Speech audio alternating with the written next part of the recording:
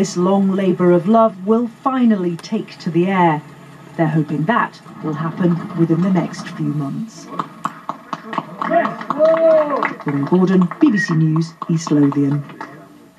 Now on BBC News, our world expelled from Uganda. Can you see yourself leaving that house? And do you remember what you did as you left? We were scared. 50 years ago, my family fled their home in Uganda. All Asian with a British citizen we must leave Uganda. President Idi Amin gave Ugandan Asians 90 days to leave. The army people said just get quickly inside the car. Most people took the bare minimum, a suitcase and a tiny amount of cash. My mom was just saying, take the money out, throw it away. Mom, it's money. No, just throw it now. She must have left a lot behind. She did. We literally took nothing at all. I grew up hearing stories of a tropical paradise. But towards the end of their time there, my family's reality was very different. I must reorganize this country properly.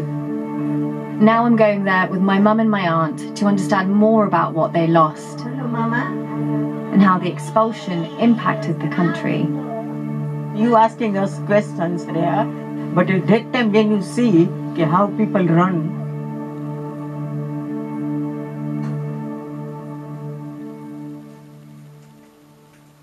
Is this from Uganda? Yeah. This is from Uganda. They brought it with them. You'd put gas in here. Yeah. And then you'd what, turn? Paraffin. Paraffin gas, yeah. I'm Reha, a reporter for the BBC, and I'm looking into my family history. What was your favourite thing to do at home? At home, favourite things. Actually, if you ask me, cooking. This one from Uganda, we brought it with us. Look, it's quite a lot, but I don't show you all of them. My family comes from Uganda. They were expelled there in 1972 and moved here into the UK as refugees. I'm going back with my mum and my aunt, all three of us, for the first time, to see where they lived, where they grew up, and basically take it all in and live through them. What's it called? In Swahili? In Swahili, cassava, mogo. Mogo. So much of the language, the Gujarati that we speak at home, is influenced by Swahili. So much of the food we eat is very authentically Ugandan Indian or East African Indian. It's very good, and good for iron as well. I definitely feel Ugandan. Yes, I was born there. I am Ugandan. We used to learn how to ride a bike over there.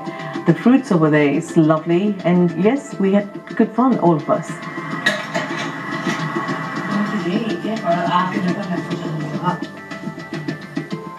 My grandparents, very old photo. My nana, my grandfather, he moved to Uganda from India pre-partition.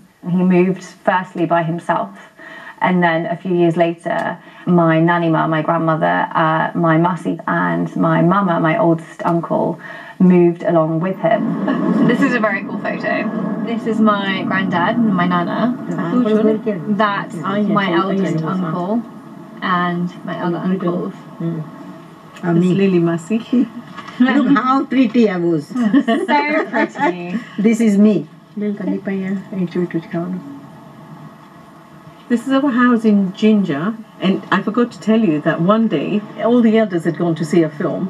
It was just me and her Samasi, and they had started shooting right at everybody's houses, you know, where we were staying in Ginger, and we had to hide under the table.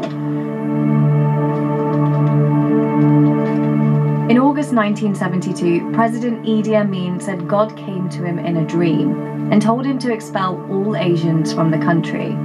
Their main interest has been to exploit the economy of Uganda. We feel bad, very badly shocked, like what we are going to do it. For the 80,000 strong population, his dream became a nightmare. General Amin has promised he'll make those ignoring the ultimatum feel as though they're sitting on fire. was at home when I heard that my dad and my brother said to us that we have to pack our things and go, as we cannot stay in Uganda anymore now. The British High Commission Passport Office here has been besieged by hundreds and hundreds of Asians holding British passports.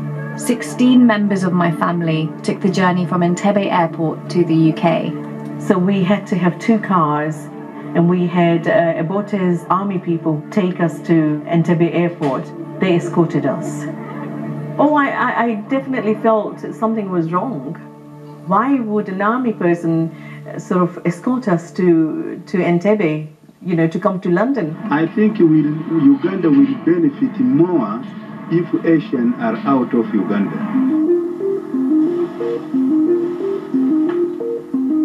My family lived in a bubble in their own echo chamber. They were surrounded mostly by brown people. The dynamic between brown people and black people, mostly where they lived, was that of worker and boss. There's always been this hierarchy: white people at the top, brown people in the middle, and black people at the bottom. And this has existed in Uganda under the British. I personally felt that people in Uganda, Asians and Ugandans, were mixing quite well together. So much of what they tell me is wrapped around nostalgia, and I really want to dig deeper than that and find out what life was like there for them and why they had to leave. Done. I'm going to Uganda and I'm really, really excited. I'm looking forward to meeting all the people, Ugandans over there. I'm looking forward to going and seeing the house that I was born in and the house in Jinja that we were living in the last. What was really emotional for me was seeing my mum and my aunt. They bagelagged, which means they paid their respects in a very Hindu way, which you usually do to the feet of elders. It was a really surreal and very lovely moment to witness, because I've never seen them do that before.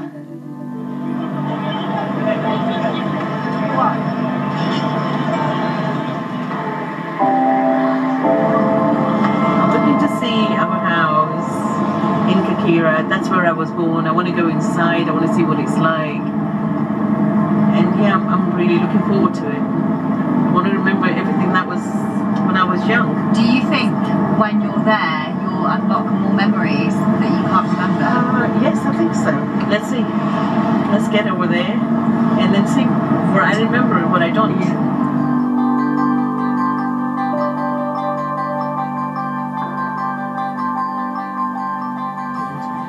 What's changed? What was there before? When we live here, it wasn't anything this all like that. But what was this place before? It was completely plain and so nice and greenery there. But now it was that's why I sobbed, you know. And first I feel like, you know. What's this? Very, What are you it comes feeling? like a feeling like, you know, start to cry like, you know. Why are you feeling like crying? Yeah, because they build up so nicely, but still, you know, it's not the same. It's not the same at all.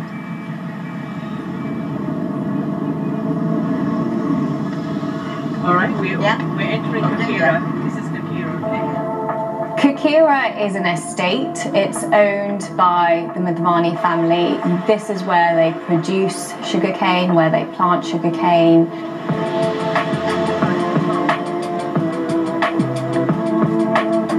Essentially, Kakira is a town within itself, and everyone who works for the Madhvani family lives in Kakira.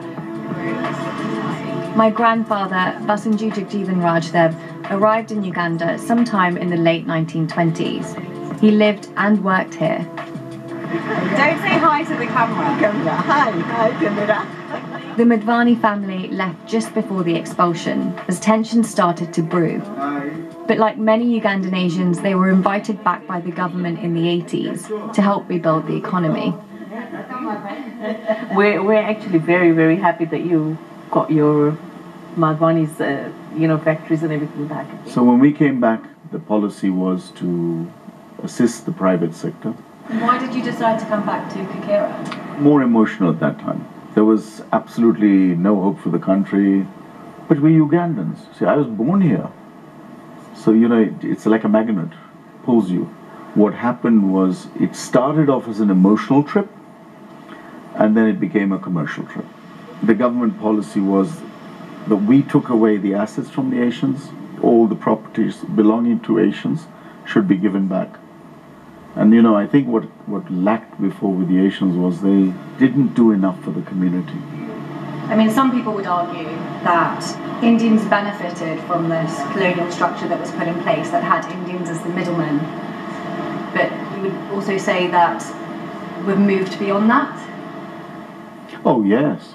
I think that's all over. I mean, you just have to look at young Ugandans. Their aspirations, their wants are very much similar to what you want in London.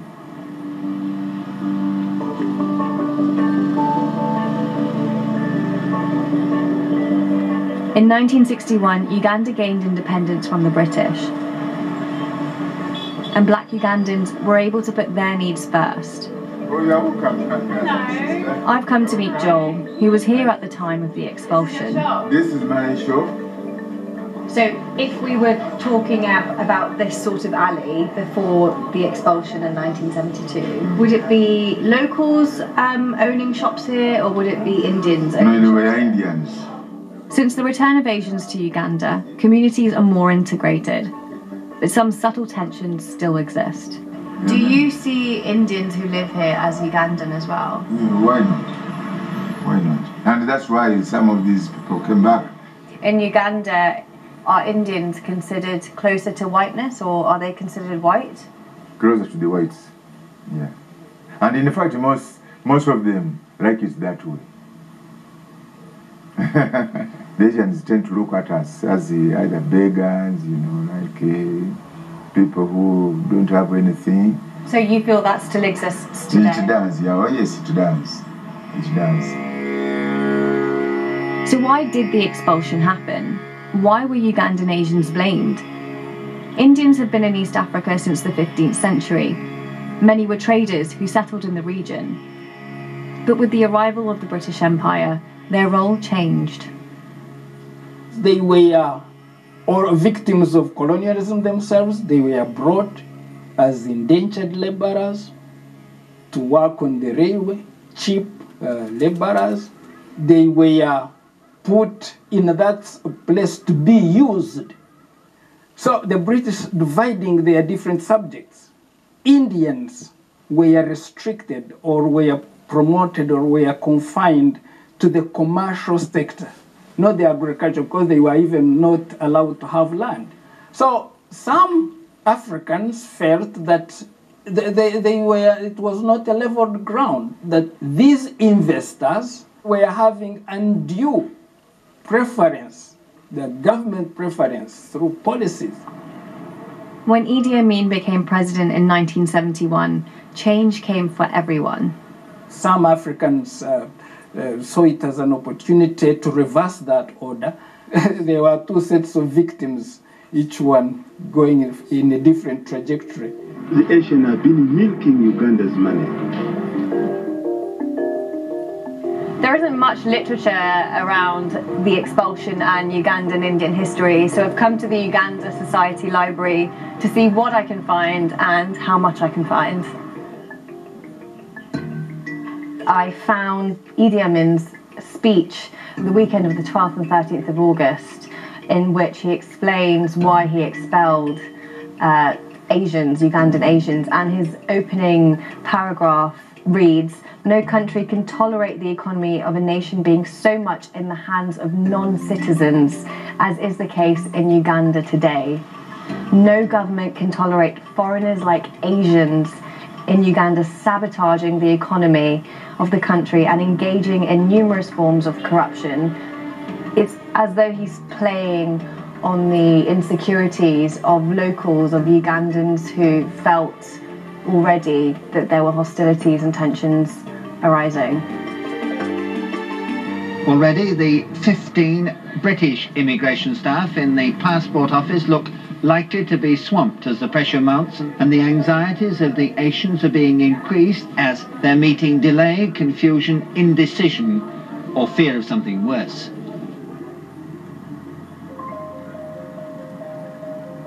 We're off to meet someone who means a lot to my mum and my aunt. They haven't seen each other in over 50 years. Khadija used to work for a family friend of ours, and we got to know her very, very well. I think she started working with them when she was about 14, 15 years old. Yes, she was very young, but absolutely lovely girl. She learned how to cook Indian food and everything, and she's a really wonderful person. Maybe I shouldn't hold her hand. Hello. Hello, Mama. Hello. Namanagani. Namanagani, Mazuri? Mazuri. Mazuri. Who am I?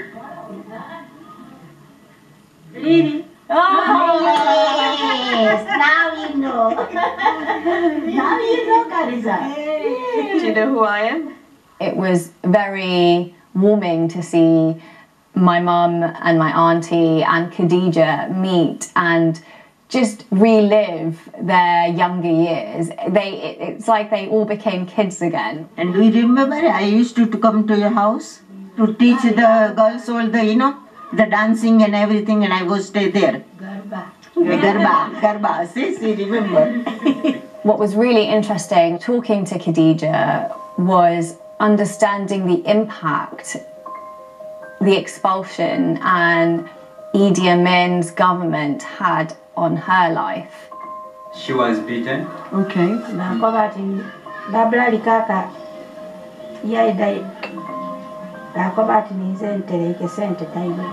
Yes, the soldiers came and they say Babla Kaka, she's the one who kept the money. So she was beaten because they wanted the money. The black Ugandan population were often targeted by Amin's soldiers, and human rights violations committed against them have been well documented. If you are inside the house, they come for you. 1 week, she was sleeping with a kid in the bush. At the age of 1 week, the kid was 1 week. Police from Jinja came with the 99 to Kakira to look for her. Oh my God. Yeah. It was really quite graphic and really heartbreaking to hear. And I think that's what we tend to miss a lot when we talk about the expulsion or the expulsion under Idi Amin, is the impact that it had on the local population. Well, it's good to see that she's not in a bad situation at all. She's living in a good place. She's got a nice house. She's got nice environment and everything. But it's sad to know what happened to her after we Asians left. Lilina. What the army had done to her and everything. It was sad to know that. Okay, Carissa. Bye-bye. Thank you very much. Thank you, my dear. So nice to see you.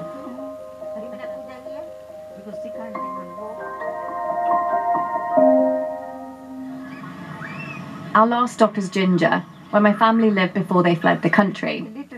It's also where most of Mum's memories are, good and bad.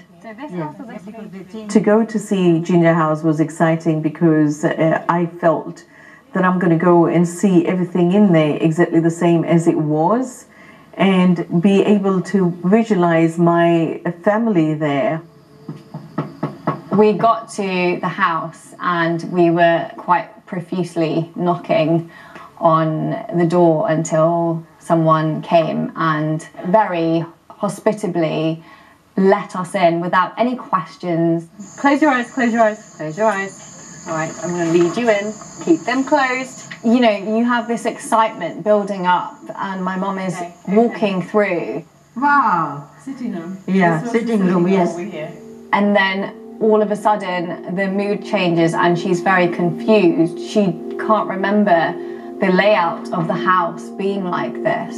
This wasn't there. No, because the toilet. And this was my mum and dad's room over here. Do you want to check if that's the same? Do you mind? It's closed. It's closed. Okay. It was hard to sort of walk in and it's completely changed except for one room, which was my mum and dad's room, and that was locked, and that wasn't very nice because I couldn't see it, and I was expecting to see that too. I don't know, I felt that my mum and dad would be there. what I wasn't prepared for was my mum's confusion and sadness. It was a lot. Sorry. But this was a shower in the bathroom. It was emotional for me to sort of not see in there, and I had to walk out of there. It was here. The car was somewhere around here, right? So it's very sad that we can't see my mom and dad's room, because that was the one that was very, very important to me. Because I've lost my mom and dad, and this house has actually broken me up. They made it like I've been really, yes, I've been very strong up till now, but seeing this house, it really broke me. It really broke me. Your attachment to Nana and Nanima was here. Yes, it was. Is that why you were crying? Well, in a way, yes. I mean, we enjoyed ourselves so much over here in this house. It's painful that you're with me, and I can't even explain to you what it was like.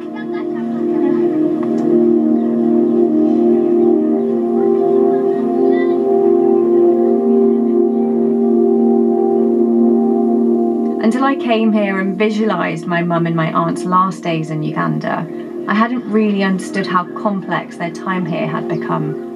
Can you see yourself leaving that house, and do you remember what you did as you left? The army people said, just get quickly inside the car. They were checking each individual. My mum was the first one to go inside, and she came back and said, take the money out, put it outside the window now. We literally took nothing at all except for our clothes, and that's all we had. Even those clothes were not suitable for England. One of the few things they took with them was a picture from their temple. See, her Samasi got a photograph in her room.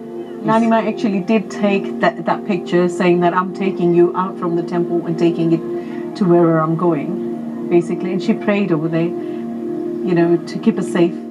This picture doesn't just symbolise their struggles to get to the UK, but also their resilience to resettle in an unfamiliar place. Maybe it was much bigger. First, they left India for Uganda. Then Uganda for the UK. Hopefully now they feel they belong.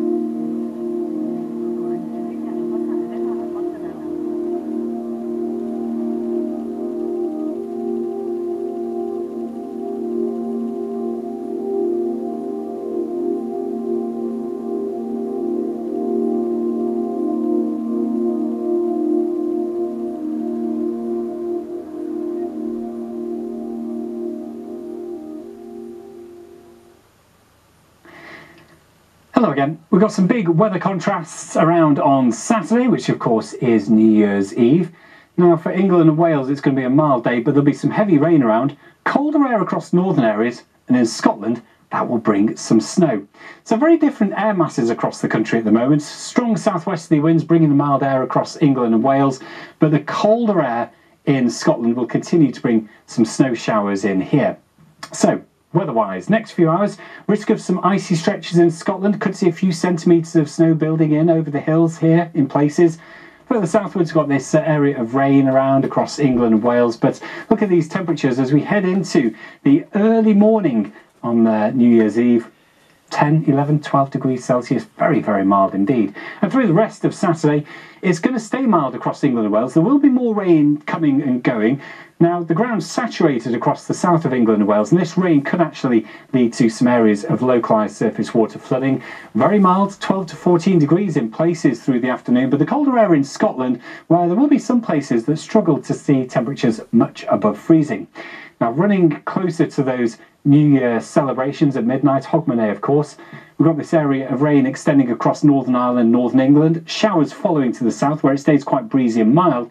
Now, as this rain band starts to move into the colder air in Scotland, we might actually start to see it turn to snow. There is quite a bit of uncertainty about this one, but we could see some heavy snow, not just affecting some of the hillier areas, but maybe also getting down to some lower levels. As I say, there is a degree of uncertainty in that kind of forecast, but stay in touch with the weather if you live in Scotland and you're worried about those snowy conditions heading into New Year's Day. New Year's Day itself, it stays quite cold in Scotland. Any snow will slowly begin to fizzle in intensity. Further southwards, we've got the mild air with us again. Still a few showers around, but those temperatures, 12 to 13 degrees Celsius, that's still around 5 Celsius above the December average. Now, beyond that, generally, those southwesterly winds will continue to blow across much of the UK well into the start of the new year. So it's going to be quite cloudy at times with outbreaks of rain, quite breezy, but on the whole, staying on the mild side. Bye-bye.